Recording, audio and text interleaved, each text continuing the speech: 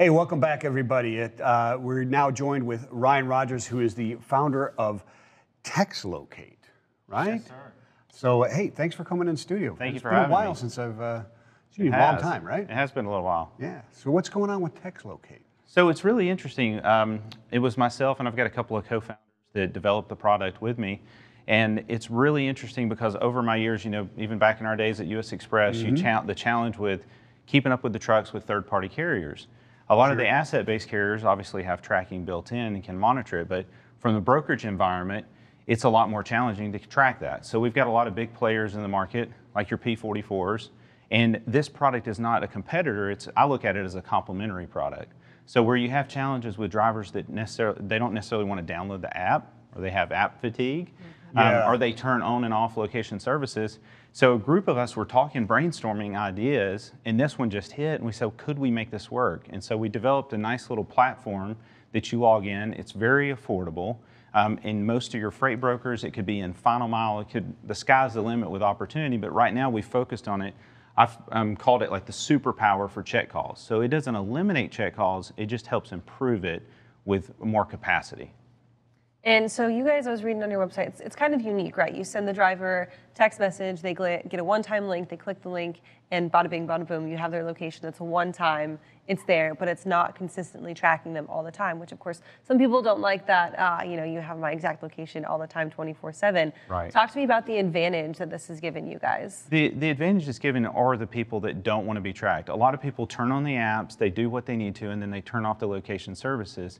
And so what this is doing is, you're right, it's just a one time. So we've made it super simple, easy, efficient. So you put in the driver's cell phone number, and you put in your identifier, like a load number, and then that unique identifier is how you correlate with your system. You put in their first name and last name. It sends out the text, and it says, hey, XYZ, so for example, it could be X brokerage or logistics. You customize it yourself with a name, and then it sends it out. We've got a custom field there if you want to put anything else in. But the really point is, I need a one-time quick update, click the link, share it back. So the advantage that we're seeing is that the drivers that don't want to be disturbed, and right now a lot of people still are picking up the phone, making check calls, or they're trying to pick up with two phones. This is the superpower, so they can key it into our system. It magically will send out 10, 15, 20, whatever you want to do. It sends out all those messages. So a couple of the really unique uses that we found so far is you want to verify the truck is able to make service to pick up. Right. So let's just say that there's freight moving from Chattanooga to Dallas, and you talk to a driver, hey, are you can you make pickup time in 3 hours?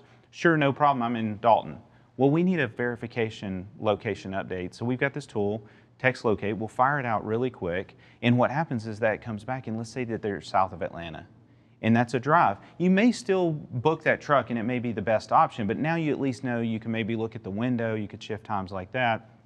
The other thing is you just want to make sure everybody's in transit.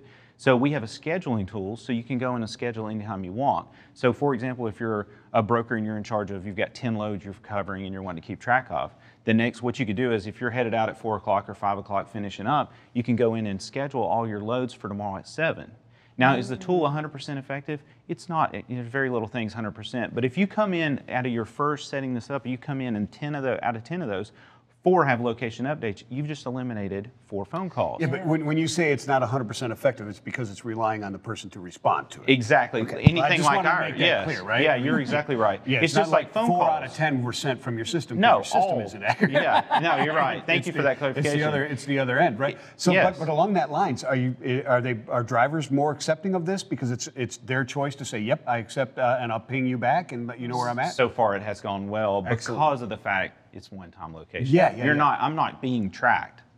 And we have it pops up on the screen. It uses their browser, and it pops up on the screen and says, do you allow this one-time location? And you click OK. So they're in control. They're in control. Right. It's what makes a huge difference. But yes, what happens is when you get that, let's say you get that 40% response, well, when you make those next 6 phone calls, you're going to say, hey, by the way, you got that text. That's legit. That's from us. It wasn't spam. Can you make sure next time if you hit that, if you're asleep, you're in the, or if you're, you could be out of your truck at a fuel stop or something. You can do that. We don't disturb you with a phone call for a quick update. And you coach them, and then all of a sudden your next batch of 10, you're getting in the 6 and 7, and you hope to get in the 8 to 9. And then there's a lot of people just kind of how like they don't answer the phone calls when you call. They don't want to do that. So it's been a really fantastic tool. We're getting great response from, again, our target audience right now with the check calls is specifically to brokerage and making this that superpower for check calls. The sky's the limit with opportunities with text messaging opportunities in the future. So you mentioned that affordability aspect for those smaller brokerages who maybe don't have the money to invest in getting on an app tracking platform or don't have like all this the money to put into these visibility tools. And you guys run a subscription model, is that right? We do. For getting onto your service, talk about that a little bit. So it's a monthly subscription service. It's very simple and easy. You sign up. If we're not doing our job for us, you're going to cancel. But if we're doing what you meet your needs, it's just like a lot of the products that you have out there, the Shopify products and the big SaaS models. We do our job and we'll earn your business. But you can actually sign up. What's good is you can sign up for free. So we have a free account. It's basic, but it's 3 users, and it gives you 20 pings in a month. So if you're a super small brokerage and you want to use that, take advantage of that tool.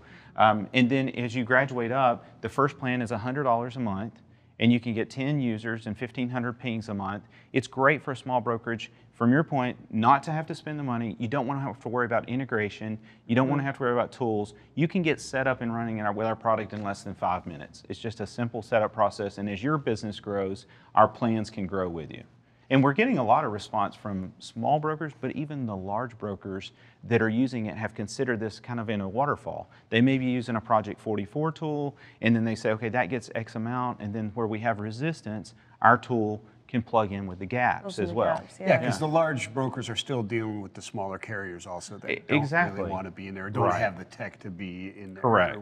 So I've known you for more than 5 minutes.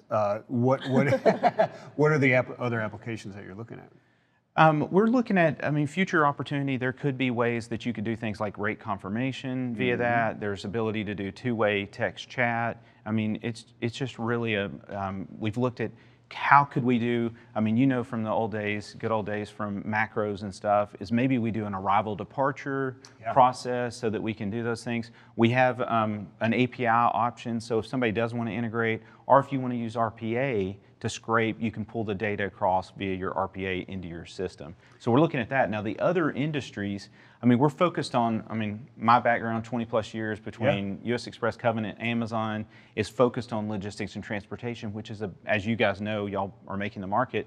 There is a big market for that.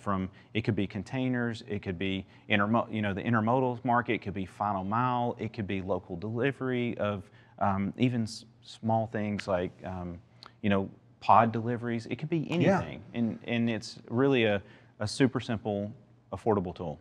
No, it really is. I think it's brilliant because it's something. The text message is something that has become the standard communication, or more and more communication. Right? In ops and in sales, I communicated more with my customers via text than phone call or email. Well, it's less invasive, but it's more immediate. And the point to this, you're right, and the open rate and the response rate is significantly higher than email. Significantly higher. And the thing about it is, a lot of your brokers today are doing this via text from their personal phone to a driver. Now the company can have a tool that enables them so they don't have to share their personal phone number, and they have the history and stuff. So people are using it every day, using the technology of texting. Now we've put it into a platform that's easy to sign up.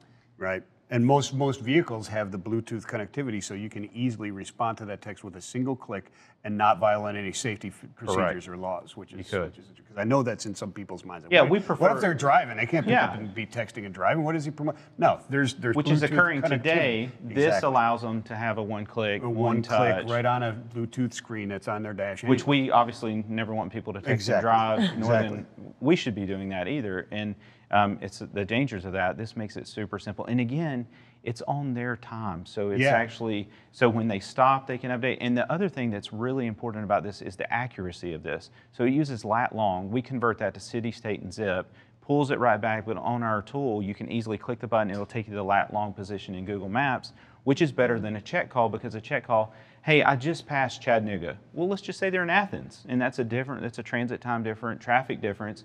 Now you get a return that's going to give you lat long, whether it's on a mile marker or right at an exit or a fuel stop, so you know precise location. And a driver, sometimes if they're on the road and they answer that speakerphone or headset and they answer and say, I'm at mile marker 42. Well, a broker has to go, okay, let me find that. Now I got to spend more time to know where they're located to put in the city, state, and zip most. Favorite mile marker. Yeah, it happens. It does. And like you said, just past Chattanooga is relative, right? It is, especially Depending on where Atlanta. depending on where you're going, right? Correct. You're right. Athens, Cleveland, Knoxville, could be, any one of them could be just past Chattanooga. Exactly, and it happens all over the country. Yeah. So what happens if this works off the cell phone technology? I'm assuming it pings off of where they like most recently hit a cell tower. Is that right? It's a GPS location okay. using their browser. So it's not the former triangulation. It's their browser that uses GPS that you allow this service in the your actual browser, whether you're using Safari or Chrome or most common, and you hit that button. And again, it's their control. It's not continuing tracked. It's one time via the browser. So if you're in the middle of the New Mexican desert and you haven't hit a cell phone tower ping in 45 minutes, you're still okay? It's still going to be tracked? Yes, you can. It can get a little challenging if you're at a point you're completely out of service. Anything would be. Yeah, you're not making a phone call. Anyways, right? But most of the time, 99% of the time, you're well within range, and it's obviously a lot easier because it just loads your browser and you hit the button. So I'd really recommend, if you get a chance, sign up for the free account. Recommend. Where do they go? They go to TextLocate.com. It's super simple. You'll see an explainer video on there that we created for YouTube that gives you a quick, easy understanding of the product. So please go there, and again, you can sign up in 5 minutes or less. Perfect. Thank you so much for joining us, Thank you very Ryan. much. Great Really to have you appreciate it. in studio. Definitely go check out this service. Absolutely.